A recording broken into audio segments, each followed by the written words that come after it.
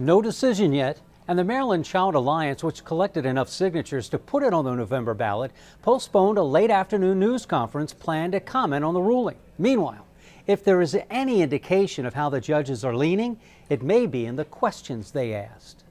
The Court of Public Opinion supports the baby bonus ballot question. Because it's hard out here. I mean, it's even stated on the radio that minimum wage, you can't afford your own place, a car, and have everything you need, so it would help because single women don't get a lot of help.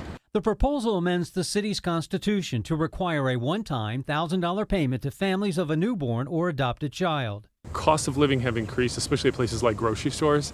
That $1,000 will be a bonus. The fate of the baby bonus ballot question is now in the hands of the state's highest court. A lower court ruled the referendum question is unconstitutional. Aren't you basically just opening the door wide for legislation effectively by initiative? The argument centered on whether the proposed ballot question usurps city council's lawmaking power. You have to leave those details to the legislature. And again, these are not logistical details. These are the details of policy, who the money should go to, how you spend the money, how you best further the public interest. Those are the decisions that should be made by the legislature and not in a charter amendment. But supporters point out the language is almost identical to the 2016 Children and Youth Fund charter amendment. The city really has broad discretion in how to administer the youth fund.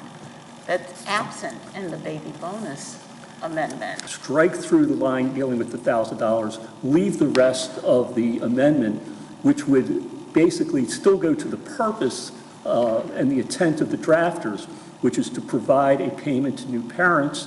And at that point, the city could then decide the rest of the implementation. How would you respond to Mr. Stitchel's suggestion? There's really nothing to excise that would leave any meaning. So if you had just given that broad authorization, that might be fine.